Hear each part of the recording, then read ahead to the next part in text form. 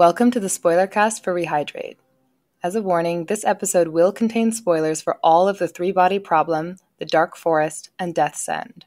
If you don't want to be spoiled on future events, please skip this episode.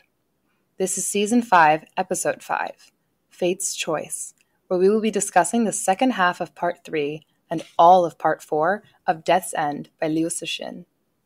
My name is Thalia, and I have read all three of these books. This is Amin, and I've only read up to the current week's reading, but also I like spoilers, so I'm here to let Thalia and Dan ruin the rest of the series for me. Hey, and this is Dan, and I read the entire series. I mentioned this on the main show, but I want to give a reminder that we are currently planning for Season 6 of Rehydrate, which will be covering the Foundation trilogy by Isaac Asimov. The reading list is now up on the website, so if you'd like to read along, you should do that, and you should listen, and hopefully everyone will enjoy it. Let's jump into the summary for this episode. Given new perspective on the fairy tales, humanity discovers curvature propulsion and the idea of the black domain. After a catastrophic false alarm and discovery of lines left behind by curvature propulsion, humanity outlaws lightspeed research. Wade re-enters the story when he and Changxin become observers to a live demonstration of the bunker project. She decides that he is the one to push forward lightspeed research. He does, but at the cost of nearly killing millions of people. Changxin shuts down the research and enters hibernation once more. Yeah, so in this episode and in this segment of the book, we see that while they do have new perspective on the fairy tales that we covered in the last part, they decide for their own reasons that those are very dangerous ideas, and public opinion starts to turn towards the bunker project. And bunkers are nothing new in science fiction, especially. As I was reading or rereading this, I was reminded of the Silo series, which begins with a very short story called Wool. And that, again, has humanity planning for bunkers, planning for a deadly world.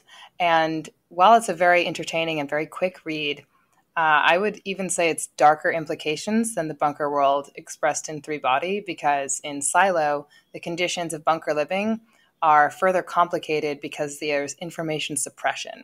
So there are separate bunkers that are not equal. Mm. And as we see in these bunkers, they seem to have mostly similar living conditions. There are more prosperous ones, there are destitute ones, but it's nothing like the bunkers expressed in Silo, where the IT bunker is the only one with advanced tech. Their bunkers are sunk deep into the earth, and they're long cylindrical silos, and they're the only ones with elevators. And everyone else has stairs, which severely limits their worldview and their ability to travel and the social dynamics. So that's a good, fun read, but be warned, it is even darker than what we're reading right now. What's the reason for the disparity between the bunkers? What's the reason for any social inequality? Oh, okay. So I mean, like this one, this one is more, a class statement, I think. But they talk about like where all like the unemployed and poor people go. So it's the same thing for this book too. That's true, but there's also this, information suppression. I think the people who are living in this super destitute world full of homeless people throwing up, they know that they're not in the best situation. Yeah. I'm not sure if that's a satisfactory answer. But it's a very satisfying read. Did either of you watch the movie Elysium with Matt Damon and Jodie Foster that came out, I don't know, 6 or 7 years ago? I'm going to get the number wrong. No, I didn't see it.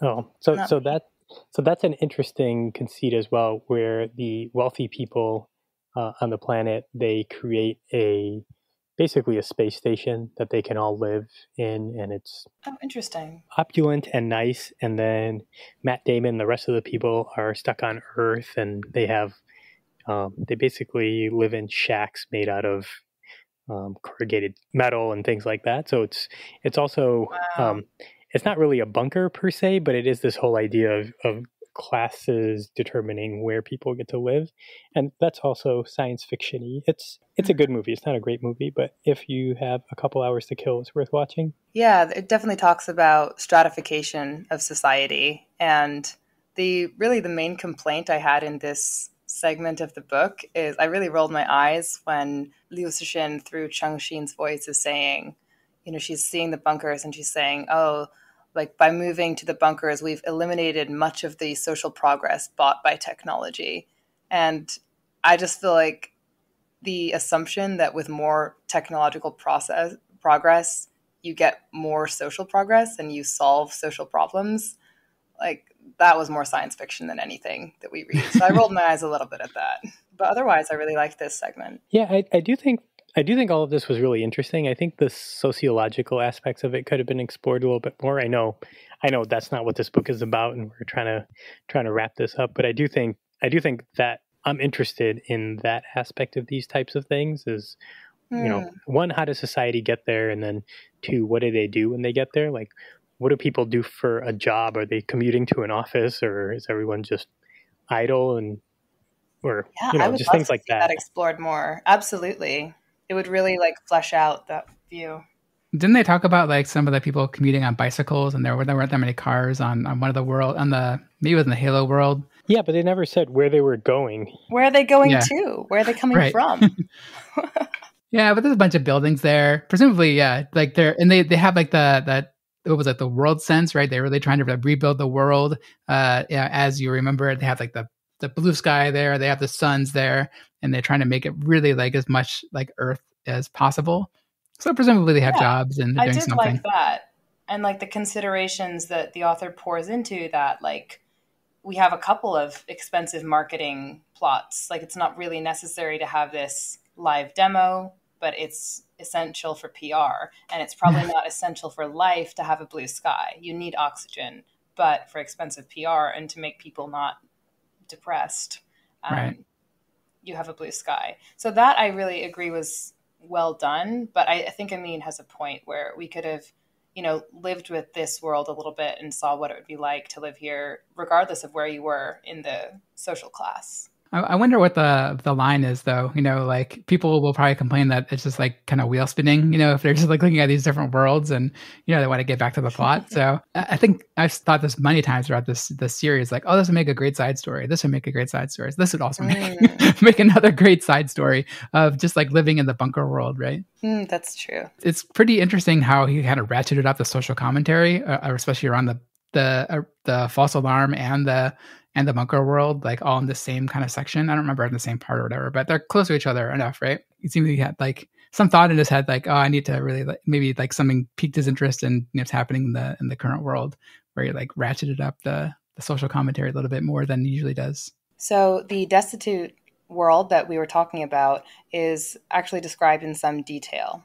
As they left the floating city in eternal night, Chung Xin gazed at it through the porthole of the dinghy. This was a city of poverty and homelessness, but it also possessed its own rich life, like a weightless version of the famous Song Dynasty painting, along the river during the Qingming festival. So if you're like myself or Dan, you probably are not familiar with these words all put together, along the river during the Qingming festival, especially to an American reader, is not as significant. So I actually needed further context to really impress on me why Qingming Shanghetu is being talked about in this modern science fiction book. And that's because this painting is like more famous than the Mona Lisa. It is, or at least equivalent, and it's still very alive in modern Chinese tradition. So as evidence to that, they actually created an updated version of this painting, Qingming Shanghetu, in Shanghai, and it was projected along a wall. It was at least 10 feet tall or more, and the original is 10 centimeters tall. So imagine the scale of this update. It ran the length of a whole building. And the way that they did this projection is they had a three-dimensionality to it because it ripples in and out. And you're kept away from the projection by a railing. And the way they shone the light made it seem as if you were on the opposite bank of a river, and this city was in front of you. And it was a celebration or a callback or an homage to the Chinese tradition, and also sort of a cheeky way of showing that Shanghai was a great city of the present, just as the capital was during the Song Dynasty. So again, this is another example of a massive idea in miniature as a PR stunt. The massive idea of the bunker world, creating a whole new world away from the Earth in miniature is demonstrated with like blowing up an asteroid and showing a safe person behind it. And the massive Qingming festival was shown in miniature just to remind people we can do PR. We are the great festival. We're worth banking on, because creating the bunker world was incredibly expensive and incredibly, politically difficult to pull off. So this is working as PR towards it. There's an animated version of what I described in the show notes for this episode. Yeah, that's a really cool analogy. I mean, I didn't remember the name of this one. I mean, I looked at it; it seemed familiar. I don't know if I've seen it. I don't know, like, if it's like I don't know if it's presented in a museum or something in China. I don't know. Have you seen it in person? I've never seen it in person. I'm not even sure where it's displayed. But once again, like, it's incredible, and I've studied it in class, blown up. It is only 10 centimeters tall. Yeah, that's nuts. I didn't realize it was that small. It's an incredibly long scroll, but you would need a long time to work your way across it if it's presented at its original size. So I think that's why they created this updated version in Shanghai. When I read this originally in the book, I went to Wikipedia and like looked at it, and I was amazed like how long it was and how detailed it was. It really is incredible. I wanted to also mention just here, there's so many things I loved about the main show episode last week. That's season 5, episode 5, Fate's Choice. We can talk more about it, but I really thought it was such a fun episode, especially when you mentioned that even at the end of the world, you can't escape tech interviews. Like, I paused to just like cackle. That was so true. The worst behavior. I think you described it. Yeah, let's talk about that. So I actually had a question for you, Thalia, if you've had questions like that, because like when I read this part, it immediately stuck out to me as like I have heard these kind of questions in interviews before, and so like it's just kind of funny. Like I just like imagine the assistant is like kind of putting it in there is like something he's also annoyed with. So I mean, does your job function require those kind of brain teaser questions? If the recruiters for Quantum Black are listening to this, please stop. So my experience with tech interviews is brief, nasty, brutish, and short. In fact, I have taken them. They're awful. You really don't want your life or death to be based on this. Oh man, I think I was like taking 3 books from an infinite library, and I had some relationship between. I can't even get into it. Yeah, it's always those questions that have no meaning, and like they're like, "We just want to see your thought process," but they actually want to know if you just memorize them, because there's some website out there that has all the answers to all of them. Yeah, I just thought that was a screaming good analogy, and I'm just remembering like these are like school children or whatever, and that's what you feel like if you're in a tech interview and someone's asking you a riddle that has no like perfect answer, you really feel like a school child again. So it's just perfect and unfair, and that's part of the catastrophe of the false alarm, right? Yeah, I mean, I think it's meant to portray like AA just playing it being she's a ruthless CEO who has like a tech background, so she's like, I need to figure out a way to sort out these children. Like, let's give them some of the tech interview questions I have. Maybe they're saying like, this is what capitalism gets you. Yeah, she's a capitalist. No, I think that's perfect. She's a ruthless CEO with a tech background, so this is how she decides. Yeah. Who to save. So for anyone who hasn't gone through tech interviews, like you're not missing anything. Computer science is a great field to be in, but interviewing for it is terrible. But I mean, that section and the whole like false alarm section, like really was one of my, I wouldn't say favorite, but it really stuck in my mind. Like the imagery of like all the rich people like running to their ships and just incinerating all the poor people who are like trying to like grab onto the ship. Yeah, exactly. Yeah. I mean, it kind of seems that's what's happening. I mean, get into current state of politics, it seems like it's happening in Afghanistan right now, right? Like we have those images of the Afghanis like hanging on to the bombers like leaving the Kabul airport.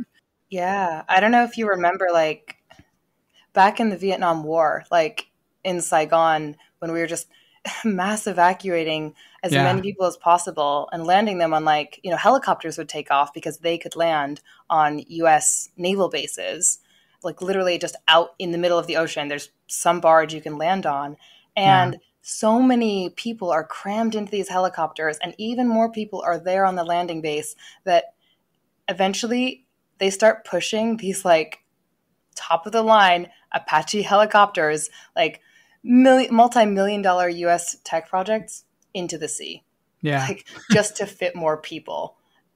So I think that's a perfect way to connect what's happening right now in Afghanistan to like relatively modern history. So getting into spoiler territory, was this foreshadowing a non-false alarm that happens when people have to evacuate, or is this just kind of a standalone event? I would say this does foreshadow. Yeah, this does foreshadow because if you really want to be spoiled, when the real alert does come, like when the Dark Forest strike does come, I mean, it's the same GD thing all over again. People are just fleeing even when there's no escape possible. Like they talk about people trying to flee when they like don't even have life support on their ships. So it's literally just like choosing to die in a ship instead of choosing to die at home, and they still run. And the part where they get mad when they realize that like the ship that Changxin and A has light speed on it, and they're like take it down, they try to crash into them.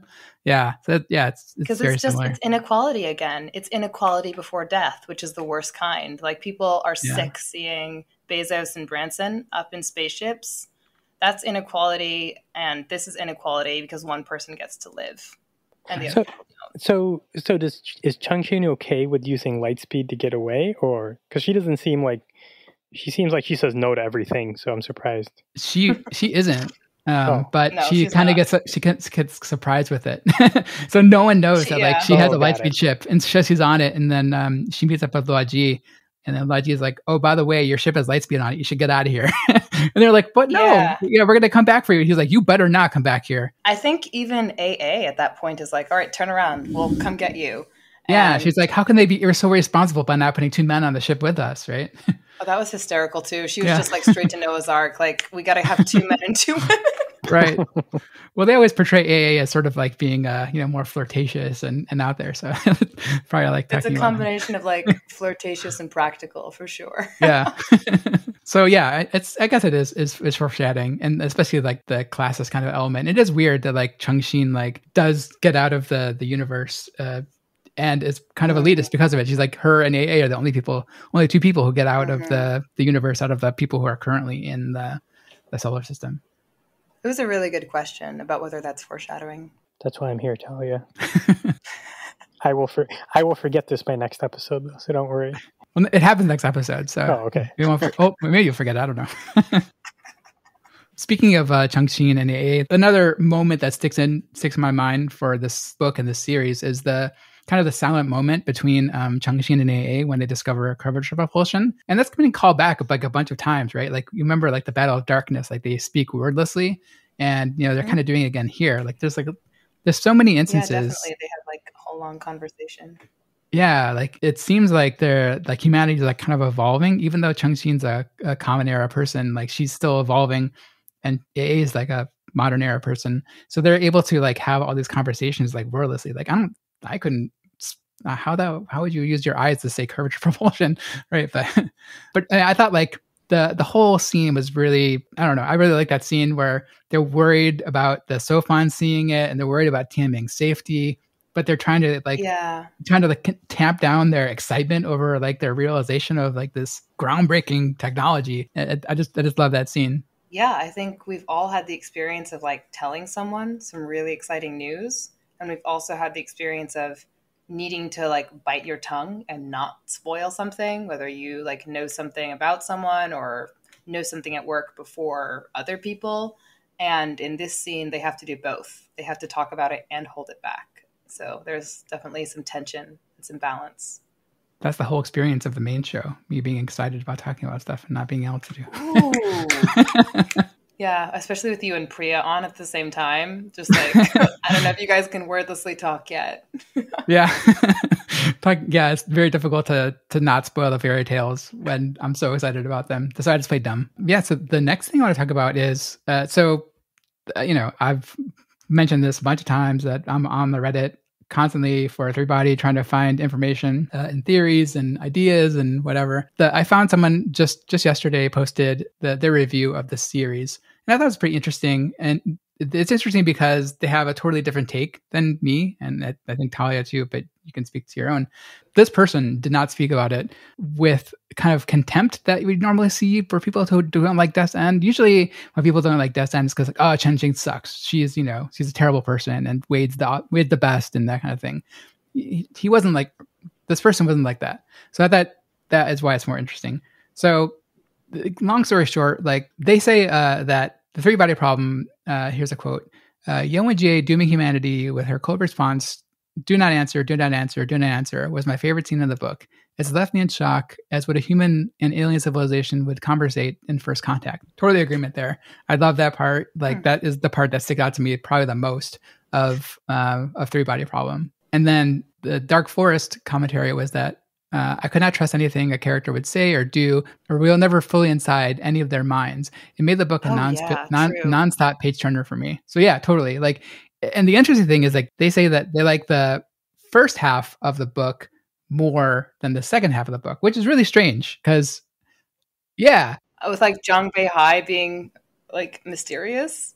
Yeah, I don't think I've heard anybody say like the first half of Dark Forest being a page turner. If anything, like everyone talks about how slow it is, how kind of plods along. Can you like, weigh in on that? Yeah, I was surprised by that as well because I guess, I was surprised by that as well because I didn't think it was necessarily building that much suspense. But I'm wondering if part of that is because I knew more, like I had a sense of what was going to happen next. So I don't know, but I am surprised at that as well. All right. Well, let's see what they had to say about Death's End then, because I kind of agree with their first 2 points. They're unusual, but I definitely see Yo Dao Li has a point. So for Death's End, they say, Wade and Changqin's opposing ideals felt like it needed more development for me to care about their actions. I felt the end to be bleak, but appropriate. So I disagree, especially with the end part. And I think this is sort of I see this sentiment a lot, like people taking the end of Death's End to be bleak or sad or like dour. I don't see that at all. Like I always took it as, Changqin and Guan Yifan like leave the Pocket Universe to explore the universe, and with the hope that all the other people in the Pocket Universes will return their matter, and then the universe will be able to reset. But in the meantime, like they're able to go out, they have their ship, they're able to go out and explore the universe, like in this weird, crazy time, millions of years into their future. I'm just wondering if they specified in their post where they drew the line for the end, because one thing that was my experience reading Death's End for the first time was that I thought we were at the end like 4 different times. Like the dooming of humanity, I'm like, this is the end. An escape for 2 people, I thought that was the end. A new universe, I thought that was the end. And like still, it's not the end until they leave the Pocket Universe. So are you taking it to be like, the honest actual end? Yeah, that's how I took it, but who knows, right? Like it didn't specify. Okay. Yeah, and there's definitely bleak parts of the book, right? Like when that the solar system is 2-dimensionalized, but it's actually even after the end of the next part, after part 5, like it's still kind of hopeful because even though the solar system is 2-dimensionalized, we have this hope of Changqin and AA being exploring the galaxy. I don't think it's bleak because the solar system is 2-dimensionalized. I think that they're saying it's bleak because of the reason that happens. And the reason that happens is because people are willing to use the laws of physics as weapons. And people are also willing to live in a world of one fewer dimension just for victory in war. And that is a very bleak, very dark thought. That's true. Yeah. I mean, and the world that they go to, talking about like where they're like worried about giving away their coordinates, and like they're worried about like just being exposed, and like just the nature of the Dark Forest, like it's a more imposing figure, I think, in the end of the book here, whereas like seems even more dangerous. Like in the rest of the book, it's like, well, the Dark Forest strike is like kind of an abstract thing that like might happen later and might be a problem, but who knows how many hundreds of years in the future. But this is like in the end of the book, it seems like a more immediate thing. Like if you expose your coordinates, like it's a social faux pas to do that because you're going to get probably killed almost immediately. Well, when you have the ability to act on threats, when you have the ability to shield yourself and the ability to threaten others, it has to be a more pressing concern. And I know we'll talk a Yeah. little bit more about how do you shield yourself. But to this Redditor's point, I mean, I kind of see where they're coming from. It could use more development for the relationship between Wade and Chung-Shin and their opposing ideals. I mean, it's hard to argue that. Yeah, this was a question that came up on the main show too. And there's a question I have for Thalia. Like, the part where Wade actually like delivers on this promise, right? Chung-Shin doesn't believe that he's going to do it, but he does it. But I don't think that's really been established why he would do that. It seems more in character that he wouldn't. Like, it seems more of his character that he would just press forward no matter what. Like, even despite his promise, the only thing that is really holding him to his word is that, you know, he is in the military, I guess, right? And like military people are more honorable, but like that's not a big defining characteristic of him. His defining characteristic that he pushes forward, you know, no matter what. So do you think that needed more development? Did that bother you? It didn't until now. Thank you. Spoiling the book in different ways. Nice. Yeah, I mean, you bring up a good point. Military honor, if that's being used, they need to talk about that more earlier. I think when she asks about his past, he like laughs at her and is like, you know, don't talk about the past. So if that's the reason that he keeps his promise, I need more. Yeah, it would have been good to see like, you know, like a smaller scale representation of that earlier on, right? Like maybe during the staircase program, like, you know, no matter what, he keeps his word, like something like that. Yeah, exactly. But in the staircase program, all you see is like Wade just like pushing forward and, you know, going against all odds and getting it done because, you know, he knows. I guess maybe if like Chung-Shin, if he was in her debt and she wanted to like just something small, like promise me that you'll send these seeds. And then she could go into hibernation and wake up and find out, you know, it was his decision to send them. Because we don't actually know whose decision it was to include them. We just see him taunting her, like, he's not going to be a person. They're going to keep him in a jar. Like, there's no point to this. So I think that would actually be a really good example. Like, if he didn't agree with the decision, like sending the seeds, but he was honor bound and he does it anyway. I like that. Yeah, that's a really good suggestion. Yeah, so something small like that, right? Where it kind of plants in your mind, like, oh, you know, no matter what, is, you know, he's going to press forward, but at the end of the day, like his promise is still like the most important thing to him. Yeah, that's a really good suggestion. And as far as motivations go, and we talked about this in the main shows, I also don't understand why Chung-Shin would agree to let him take over after he threatened to kill her, basically. I thought that part of the character development was also flimsy, I'll say. I'll agree that it's flimsy, but I think there's more there than the that's former. More forgivable. Yeah. I think because, like, you know, she's talked about, like, you know, common era men and, you know, common era people and like notices like a lot about the current world, the current era people being kind of soft-hearted or what have you. Adversity makes strange bedfellows. So right. They're in an unusual world, and now, you know, they get to work together. I like it. Like Dan said, there's more evidence for it. I think if she hadn't got approval from AA, she probably wouldn't have done it. But AA is like, of course, you should do that. So like, she knows, like, well, you're not going to be able to do it because it's against the law, it's against humanity or whatever. So give it to someone who can do it. And he is the kind of person, you know, he pushed forward the staircase program against all odds, right? So what's to say he can't also push Lightspeed through against all odds? I mean, does that explanation help your understanding at all or sway you at all? And that there's a little bit more evidence in that way? Maybe a little bit more, but I still think it's flimsy. I'll agree that's flimsy. Like, yeah, definitely.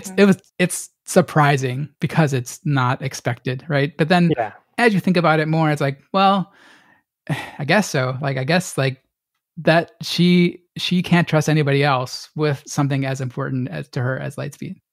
That's a good way to tie it up. She can't trust anyone else. So I saw another interesting thing, just kind of randomly. It has nothing to do with three-body problem or Descent or anything, but I saw this article on Twitter that someone posted, and it kind of fits in the scientific means, and it especially reminded me of the story of Gao Wei, where they had built the space city around the manufacture of black hole. This scientific paper posits whether they could build a Dyson sphere around a black hole. So for listeners, the Dyson sphere is basically this like mechanical structure you put around that's supposed to be around a star to harvest its energy, and it's sort of supposed to be one of the hallmarks of like an advanced civilization to be able to do that. Like a type 2 civilization or something? Yeah. So if you watch Star Trek Next Generation, there's an episode where they actually encountered a Dyson sphere. It's called Relics. It has the one with Scotty in it. So you can watch that, give you an explanation. But anyway, the scientific paper posits like, well, could we or could somebody build a Dyson sphere around a black hole and also get as much energy out of that than they could a star? And then you can do it in a much smaller, like, because obviously a black hole it's more economical. It's much smaller. Yeah.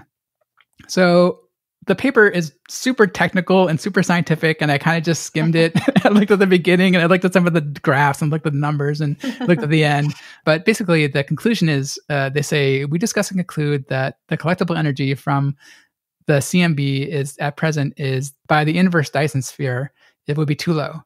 On the other hand, an accretion disk, corona, and relativistic jets could be potential power stations for a Type 2 civilization.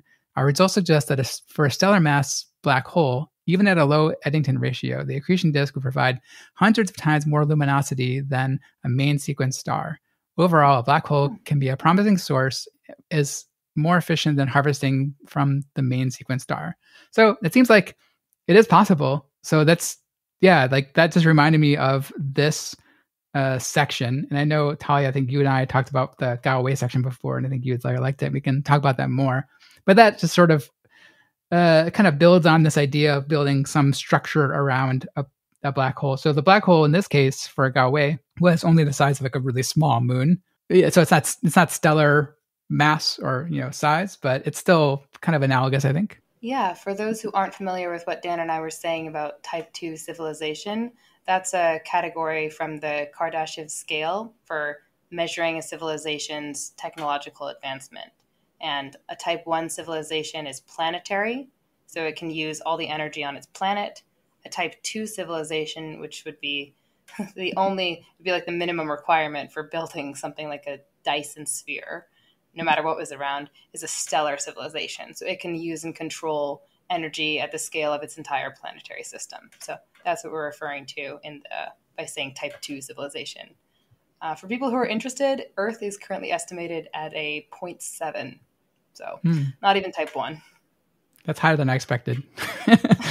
Seeing as we can't even get past our moon with people. Yeah, maybe it's on a curve. Yeah. What's do you remember what a Type 3 civilization is? Yes, I do. It's a galactic civilization which can control energy at the scale of its entire host galaxy. So that would be pretty godlike to us because there's a pretty giant leap in between one star and all like the entire Milky Way. So I would say as vast as the difference between us and a Dyson sphere civilization, there's an even bigger gap between stellar and galactic. Would you agree with that? Definitely. It's beyond exponential growth there. It's godlike. I can't even imagine. Yeah, I mean, I wonder if anyone in this series is even considered to be a Type 3 civilization. Yes, because I don't think so. We're alluded to. We may not ever see them, but people like cosmologists who are considering the cosmos as a whole, they have to consider that in 16 billion years, these civilizations have existed. Even if there's only one or two, they have existed. And that's a godlike civilization that can do something as brutal as like lower the dimensions of the entire universe. That's true. And like at the very end, like there seem to be people who are aware of the nature of the universe collapsing or expanding. And so maybe they are aware of it because they have knowledge of the entire universe. Yeah. If we want to spoil like the very end for Amin, when they're hiding in their pocket universe, Sophon is telling them like, basically you're never going to get a message ever again because the amount of energy it would take to send a message would be equivalent to like exploding an entire galaxy. It would be like not like exploding the entire Milky Way would be enough to send one message. And that's sort of dangled. And then towards the very end of that segment, they do get a message. So we're supposed to understand that the cost of them receiving this message is an entire galaxy has been wiped out. And they get a message in like a million billion different languages. Mm-hmm. So it's not just like some small, like, Morse code message. It's like message in Right. a Yeah, it's lot of pretty different languages. sophisticated. Yeah. Well, they can only do it once, so if you're, Yeah. it can't be reissued. But we'll get to that because there's a lot of interesting stuff in what you mentioned about Dyson spheres around black holes and Galway. I mean, I did really like that segment because, again, it just felt like a little miniature version. I don't know if you agree with me, of the fairy tales where someone is telling a story about a new character and he lives and dies in that story, and then like we're back out of it. Yeah, I like that part. I was actually a little bit worried if Tim and Amin were going to like it, but it seemed like you guys both did like it because it is an aside and it's not really story impactful other than it's kind of world building. Like there's not much happens because of it, but it's just like it's a cool extrapolation of what happens when they're trying to develop this technology and like ways that like people need that scientists would do to can further the research, and like how one scientist in particular gives his life to the study of it. Definitely. I mean, lots of scientists have given their lives, not always voluntarily, to their creations. Just look at Jurassic Park, a documentary about scientists. In Galway, I do think it is a collision of society and technology again, because when you become a civilization that's able to manufacture a black hole, suddenly you have to think about things like whose time perspective counts when we're talking about death. And that is, I mean, that does happen later because when you are a civilization that can produce light speed ships, then you have a lot of, you have to consider things that I think Guan Yifan says are like, they used to be the realm of philosophers, and now every normal person has to consider their place in between now and the heat death of the universe. So I thought it mattered. But what did Tim and Amin have to say? I thought it was a good story. I don't know. I guess I wasn't sure how it mattered specifically, but I thought the story itself was interesting. Again, mostly because I don't care much about Chengxin and her whole plot, so anything else is interesting. So as an aside, like, you've mentioned that before. Do you actively dislike her, or you just don't care about like what happens to her personally? No, I don't dislike her. I just don't think that she is very often plays an active role in anything. I think her whole demeanor is, I'm going to let other people do it, or I'm just going to say no and stop anything from happening. I guess saying no to everything is taking some action, but it's not really that interesting of a character to me anyway. It's fair. Yeah, I mean, I asked because a lot of people like actively hate her. So like, and I don't fully get it. And people like, it's always like, Wade versus Chengxin or whatever. It's like, it's dumb. Yeah. So the next thing I want to talk about is just kind of more the practical effects of the black domain. I thought it was an interesting question that came up on the main show as well, both because I think it's an interesting thing. And Tim specifically brought up the effects of computers in the black domain, and we see that in like a very practical way. So to spoil Amin again, physically the Chengxin and Guan Yifan get stuck in a curvature propulsion line, and it acts like a black domain, and so like the time kind of like spins out of control for them. But the thing is, like, the light, it goes at a very small or very slow speed, and so they're not able to use their normal computers. They have to use like a special kind of computer that's built like around like a neurological net or something to actually work, and it takes a really long time for it to work. So they actually have to like mini hibernate for a little while, where they're like trying to get the computer back online. So it's a really practical effect of computers not working in a reduced light speed black hole. So definitely. So the effect of that in the real world, if they were to have done that, would be that, like, computers basically would stop working as they currently do. Yeah, it reminded me of the first book in Three Body, where they're playing the video game and they have these soldiers like holding up flags. And, shout out to, Computer Science 101. I mean, that's how you build a logic gate. That's correct. And I think someone even comments like, oh, this is too slow. Like, I tried it with my coworkers in the office and it was so slow. And then it's revealed, like, what if you could communicate at the speed of light?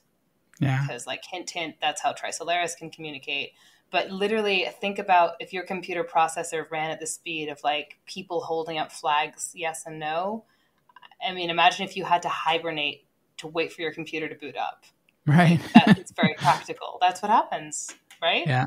Yep. Yep. Yeah. If I remember right, they say like all the stuff in the three body world was sort of artistic liberty, except for the computer part. They really did that.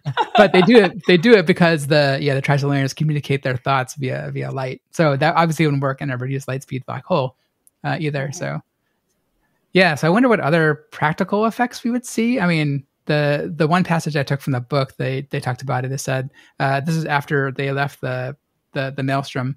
It says the helicopter continued above the clouds. It was now after 11 p.m.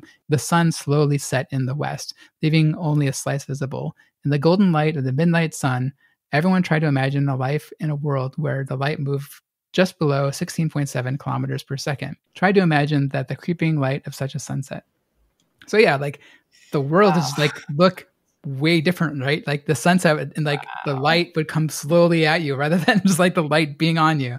So like, what does that even look?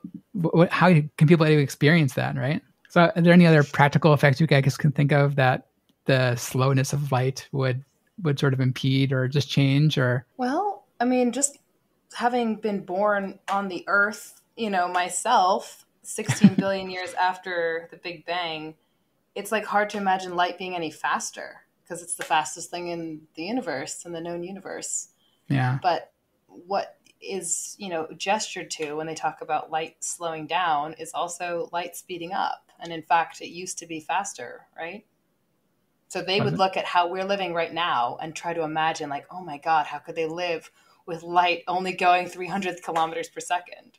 So I don't know if this is a practical effect of the black domain, but, if you're a traditional Chinese historian, this is practical.